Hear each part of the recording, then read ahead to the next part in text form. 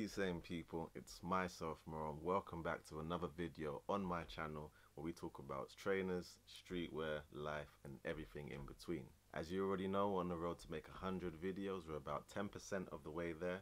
So I really need you guys to like the videos, share them with your friends and subscribe to the channel. Without further ado, let's get straight into the video.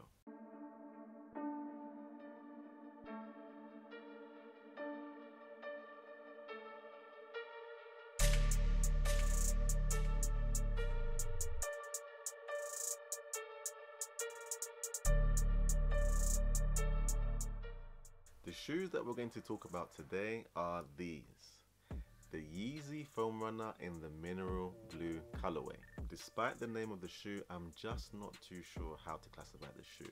I wouldn't really call it a sneaker or any sort of shoe or trainer. I wouldn't really call it a flip-flop. I'm not really too sure how I classify the shoe. I would definitely say that this is Yeezy's answer to the Croc, as the Croc is the only piece of footwear that can really say is comparable to these pieces of shoes. As we know, this silhouette originally debuted with the sand colorway, which took the internet by storm and had social media going crazy, and was a pair that I was particularly interested in getting because I do like the sand colorways and the earth tones from Kanye, and I was really fascinated by this silhouette. We then saw the moon grey colorway, which had this kind of tie-dye design at the front and at the back of the shoe, and that made it again quite interesting. As we can see on StockX, it's definitely one of the pairs, or at least the pair of foam runners that is the most coveted, and that is reflected in the high resale price of £300. That being said, I thought the mineral blues would be the colorway that would sell the best, carrying the same silhouette and also being a color that I thought would be more wearable, especially for people in the UK that generally tend to wear darker colors. But surprisingly, resale hasn't been as high as some of the other colorways, and I think I understand why. Fortunately, I was able to pick this up in one of the raffles in my first Foot Patrol win, and I managed to get this for the retail price of £70.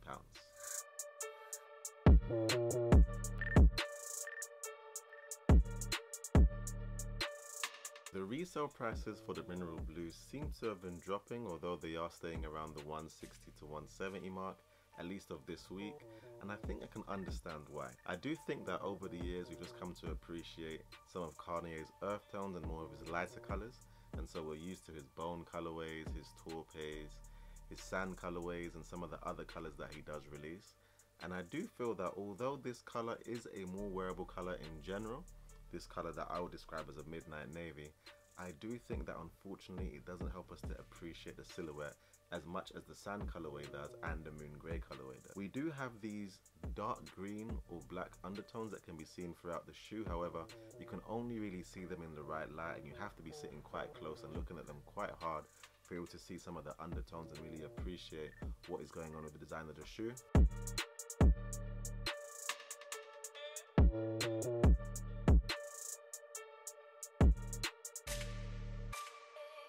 So the Yeezy Foam Runners do come slightly different to all of the other Yeezys that I've collected in the past.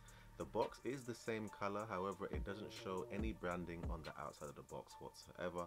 The only thing that I have on my pair is a small size labeling saying size 11 and a barcode.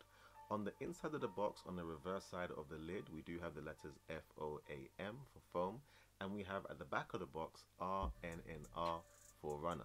Underneath all the wrapping paper and the shoes, we do have the traditional labeling tag that you would generally see on the outside of the box. That gives you the size labeling and the name of the colorway. As opposed to some of the other shoes as well, both shoes did come individually wrapped in some wrapping paper, which was quite a nice touch. Moving into the shoe itself, it does seem like the entire shoe was 3D printed from one piece of rubber. Starting from the sole, we do have some slight grooves in the sole which offer traction, and we have 3 deeper grooves, and in the larger groove we do have the Adidas logo embossed in the sole.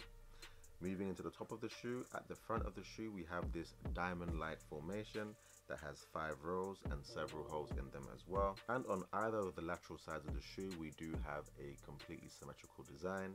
We have 2 holes towards the front, we have a number of lines towards the side which almost looks like the same as an Adidas branding, and we have these 3 larger holes that get progressively larger as we move towards the back of the shoe. Speaking of the back of the shoe, the heel is raised, and it is similar to at least what I remember of the Yeezy 380s that has that slightly raised heel, but that also does make this shoe quite comfortable. Moving to the inside of the shoe, there's not really anything special going on here. We do have foam runner made in China embossed on one of the sides. Although there is no laces, we do have this slightly narrower opening that does help to keep your foot on the shoe. I would say here that although the shoes are called the foam runners, I definitely wouldn't use them for running because there's nothing to actually keep them stable on your feet. I imagine it's something that you use for short walks, casual strolls, maybe quick runs to the supermarket, and could also double as a driver shoe as well. As I mentioned before, upon closer inspection you can see some dark green highlights. They're most noticeable towards the back of the shoe, however they are covering the entire shoe.